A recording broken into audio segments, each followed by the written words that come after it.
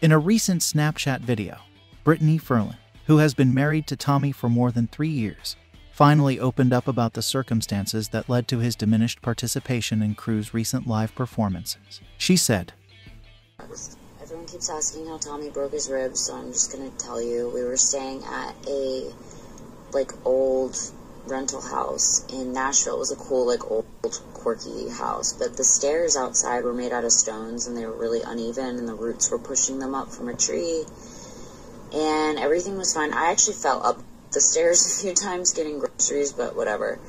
So the day that we were leaving Nashville, our driver came and we had all this luggage and he wasn't helping us. He just stayed in the car, and so Tommy was trying to carry all of our luggage for us, and he fell down these crazy stairs and broke 4 ribs. Not fractured, not bruised, broke. And it was crazy because I came out and he couldn't breathe. It was really scary. He was on the ground and he was gasping for air. And he got on a plane that day still and went and did the rest of rehearsals in Pennsylvania and went to the hospital, and they were like, sorry, I cut off. He went to the hospital in Pennsylvania when we landed, and they were like, you have 4 broken ribs. And they wanted to keep him there, but he did not want to stay, and he's just a fighter. He's the toughest guy I know. I mean, look at all his tattoos. He just really fights through the pain.